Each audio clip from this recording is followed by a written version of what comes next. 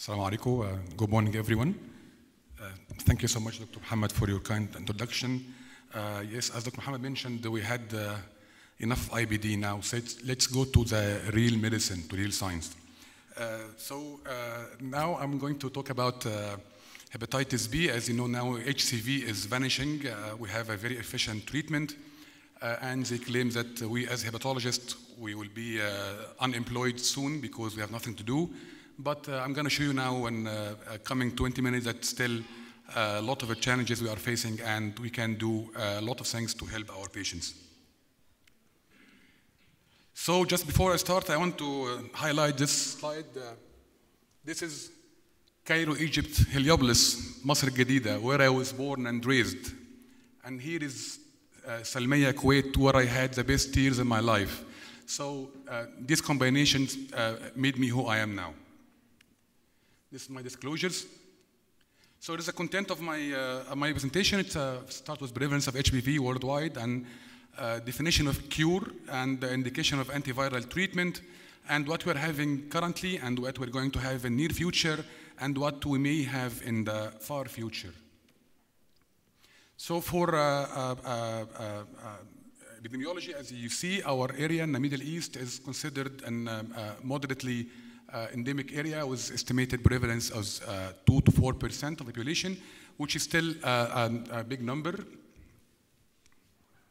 And it's just touching a base on history of hepatitis B. The story started 1963 when Australia antigen was discovered. And then in 1967, it was linked to hepatitis B. And 1971, the HBV test to screen blood started. And late in 1971, the first heat-treated virus vaccine was developed. And in 1981, the first commercial HBV vaccine was introduced. And in 1968, the first recombinant vaccine licensed. And back in 1970, discovered the Dan particle. And in 1974, HBV DNA was identified. And by year 1976, alpha interferon was discovered to suppress HBV. And 1987, research into reverse transcriptase inhibitors, and 1994 interferon alpha licensed, and 2002 the big one was approved, and since 1980 till currently we are trying to elucidate the HBV replication cycle. There's a history of treatment. In 1998, tamifidine was the first drug to be approved. And at that time, it was a very big breakthrough. But unfortunately, lately, we discovered it has very low genetic barrier and chance of resistance was very high.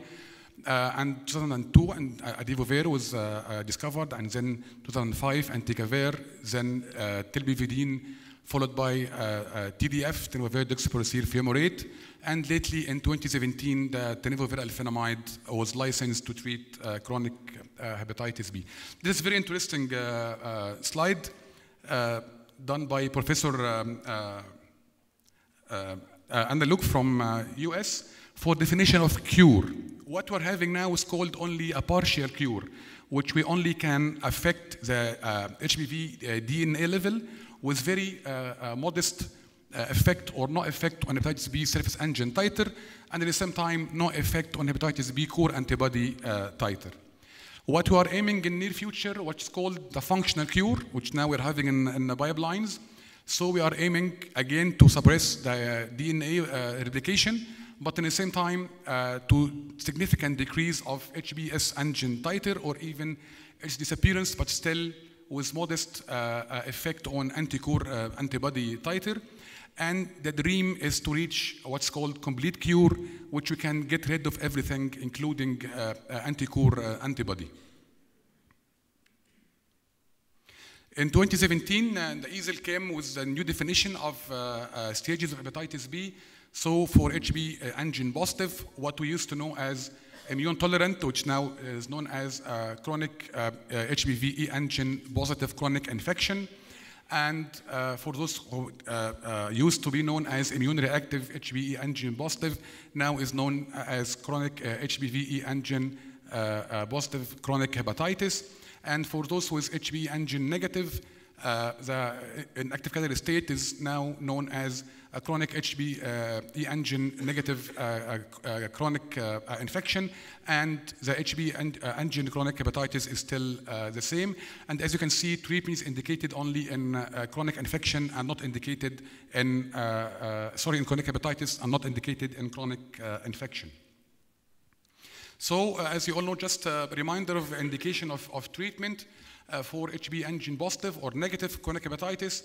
Those patients with HBV DNA more than 2,000 international unit per ml and ALT more than upper limit of normal, and or at least moderate liver necroinflammation, I mean F2 or more, should be treated. And cirrhotic with compensated or decompensated cirrhosis need treatment with any detectable viral load. And obviously active hepatitis B with DNA level more than 20,000 international unit and ALT more than 2 times upper limit of normal should be treated. So what about who might be or can be treated? So those with HB antigen positive chronic infection who are more than 30 years of age, just again to clarify, those patients who are antigen positive with very high viral load reaching millions and normal ALT, those can be treatment regardless of severity of liver lesion or histopathology. And also family history of HB antigen positive or E antigen negative chronic HBV infection and family history of HCC or cirrhosis and extrahepatic manifestations can also be treated even if typical treatment indications are not fulfilled. So there is some also recommendation from EASL 2017, which is the latest guidelines for HBV, that tenofovir alafenamide, TDF, or entecavir as monotherapy are preferred first line of treatment. Patient on TDF at risk of development and or with underlying renal or bone disease should be considered to switch to alafenamide or entecavir. And TAV is still preferred to entecavir in patients with previous nucleoside exposure, those with LEM exposure, I mean. And TAV is a rescue therapy option in patients with LEM resistance or talpividine, adivovir, or even entecavir resistance. So we also have some indications of selecting tenofovir alafenamide or entecavir over TDF. Those who are aged more than 60, those who already with bone disease, chronic steroid use other medication that worsen bone density, and history of fragility fractures or osteoporosis, or those with renal alternation, or those who are known to have or prone to tubulopathy. So this slide is very well known among hepatologists. The difference between TDF and TAV, the issue of TDF that most of the medication used to go to the plasma, not the hepatocyte. So it has a lot of side effects, as I mentioned, tubulopathy and renal impairment and bone disease. But with TAV, 90% goes directly to the hepatocyte. So the dose is much lower, it's 25 milligram in TAV, while it's 1300 milligram in TDF. So what is the efficacy of TAV versus TDF? After 96 weeks, it's almost the same, regardless of E antigen positive or negative, and no resistance was detected through 96 weeks. And similar DNA suppression rates for TAV compared to TDF through the week 96. And same also applied to ALT normalization. And the question now here is it important to achieve ALT normalization or no? Yes, it is, because it's well known that ALT normalization is associated with much better outcome and less chance to develop cirrhosis and HCC. So also ASLD in 2018, they have also some points about TAV. It's one preferred first-line therapy for adults with immune-active chronic hepatitis B. And TAV should be considered in patients with or at risk of renal dysfunction or bone disease. It's one option to switch to in patients with suspected TDF-associated renal dysfunction and or bone disease. And it may be used in patients with hepatic decompensation who have renal dysfunction and or bone disease. And also is the preferred nucleoside analog for chronic hepatitis B patients with no liver solid organ transplant or undergoing liver transplantation. So how to monitor patients on treatment, either entecavir, TDF, or TAV. We should do ALT and serum DNA for all patients under treatment. And also we have to do renal monitoring, and we can switch, as I mentioned, from entecavir, switch to entecavir or TAV those who are at risk, like old age and bone disease or renal disease. And also we have to do long-term surveillance, which is a must for those who are cirrhotic, and it can be done for those who are only under treatment. So when can continue treatment? This question is, the answer is very difficult, but also easy, try to make our life easier. So we have 3 levels out that we can take our decision. So it should be discontinued after confirmation of S antigen loss, plus or minus reconversion. I mean, to develop HBV antibody, S antibody. And it can be discontinued only in those who are E antigen positive, without cirrhosis, who achieve stable E antigen seroconversion, and undetectable DNA, and complete 12 months of concentration therapy. And they should be also under close post-treatment cessation monitoring. And it may be discontinued in selected E antigen negative patients who are also non-cirrhotic, who achieve long-term, I mean 3 years or more, of virological suppression if close post-treatment monitoring can be granted. So management for patients with nuke failure, as you can see, we have a lot of variants and mutations, and still TAV and TDF has the best profile. And also this management of patients with nuke failure. If they are LAM resistance, we can switch to TDF or TAV. Telbevidine or entecavir resistance, we can switch also to TDF or TAV. So in adenovirus resistance, if they are LAM naive, you can switch to entecavir or TAV or TDF. If they are LAM resistant, switch to TDF or TAV. And if HBV DNA plateau, we can add entecavir or switch to entecavir. So if TDF or TAV resistance, if LAM naive, switch to entecavir. If LAM resistant, add entecavir. And those with multi-drug resistance, we can switch or add on both entecavir and tenofovir. So efficacy and limitation of the current treatment available. So it's result in potent viral suppression and reverse hepatic fibrosis, and also can prevent progression to liver failure. And for limitations, it's result in low rate of HBs antigen loss and decrease, but do not eliminate risk of HCC, and requires long-term duration, lifelong in some patients, to maintain benefit, resulting in high cost, potential drug resistance, and prolonged adverse events. So for the future, which is the main bulk of my talk today, we have new biomarkers like the cccDNA, but it's limited because it needs liver biopsy. We have what's called hepatitis B core-related antigen. It's composed of biomarker. Utility is still under evaluation. And we have what's called HBV RNA, which has a strong correlation with intrahepatic cccDNA, possible utility in predicting viral rebound after discontinuation of treatment. And for novel treatment, we'll come to it in details now. So just a few words about the correlated antigen. It's recently emerged as a potential relevant marker for hepatitis B infection. It has both a correlation with HBV DNA irrespective of HBe antigen status. It is associated with cccDNA, and the core-related antigen may be detectable when HBV DNA and S antigen are not, and potentially useful to assess HBV load and for monitoring. So this is the most important slide, just if you want to understand the new medications, how it will work, just to have to simply know the life cycle of hepatitis B. So first, the entry of the virus into the hepatocyte, and then it goes to the nucleus, where cccDNA can be formed, and then integration happens, which is the worst part, and then transcription based on the integration and the new DNA, and then through endoplasmic reticulum, it's translated, and then encapsulation and reverse transcription happens, and then positive transenses, and then again the virus is released to infect the neighboring cell. So we can have so many targets to aim to, trying to treat and reach what we call the functional cure. So for the virology, we can have medications which can inhibit entry. It's called entry inhibitors, and also we can have the cccDNA degeneration, slicing elimination, or RNA interference. We can have release inhibitors. We can have gene editing and CRISPR to remove all integrated viruses, and immunology like TLR and RIG1 agonist. So we'll start with CRISPR, the Cas9. CRISPR stands for clustered regularly interspaced short palindromic repeats. And the Cas9 is an enzyme, works as a platform to efficient gene knockout. It can inhibit HBV replication up to 8-folds. Inhibition due to introduction of mutations and deletion of cccDNA from recruited Cas9 repaired by non-homologous enjoinings. Inhibition not affected when interferon alpha used in combination and independently confirmed.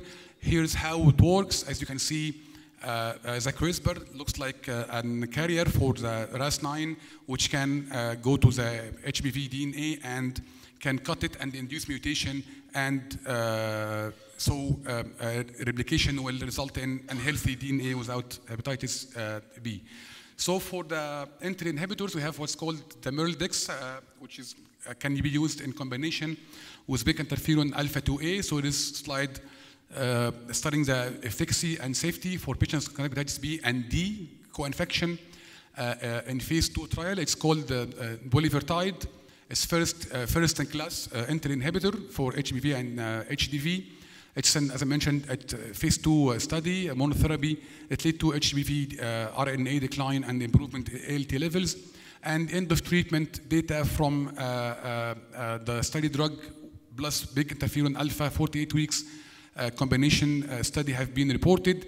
And here are the 24 weeks treatment-free follow-up data presented. Here, as you can see, the 4 arms of the study.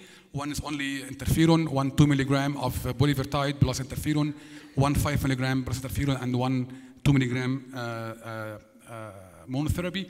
And for conclusion, in contrast to big interferon alpha monotherapy, the bulevirtide plus big interferon alpha 2A demonstrate high rates of HBV RNA suppression, and HBs engine loss was achieved in 27% of patients, indicating potential role for this medication in the future.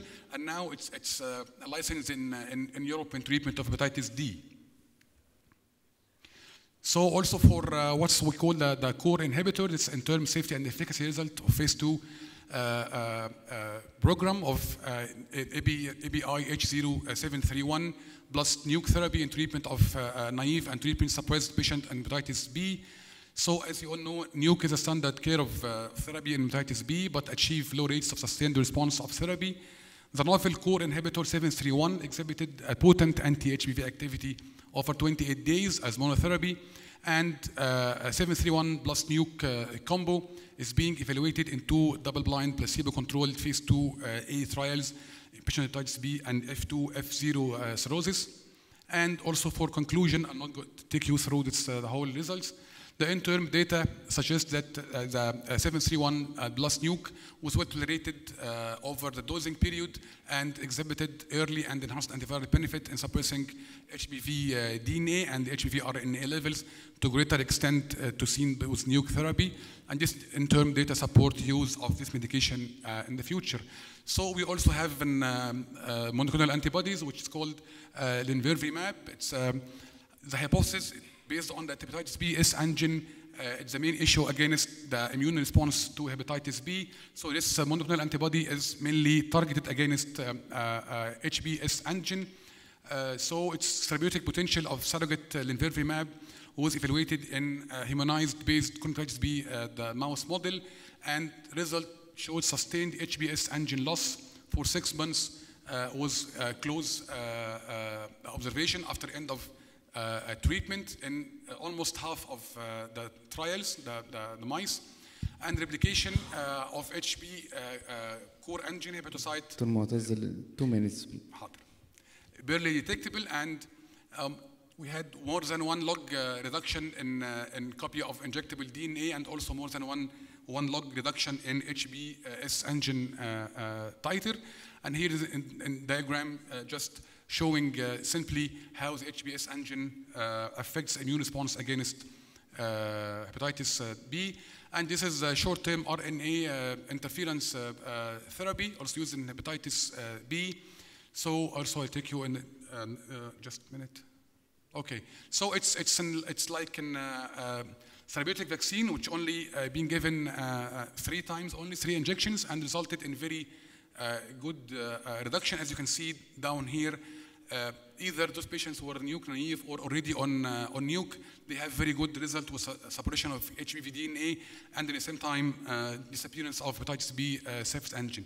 So as I mentioned, a complete cure was a dream till 6 weeks back on December 22nd when this article appeared in Hepatology Journal, was the disappearance of the first molecule which can work on cccDNA and it can inhibit its replication and can lead in the future in, I will not say now cure, but at least we can dream of achieving a cure soon.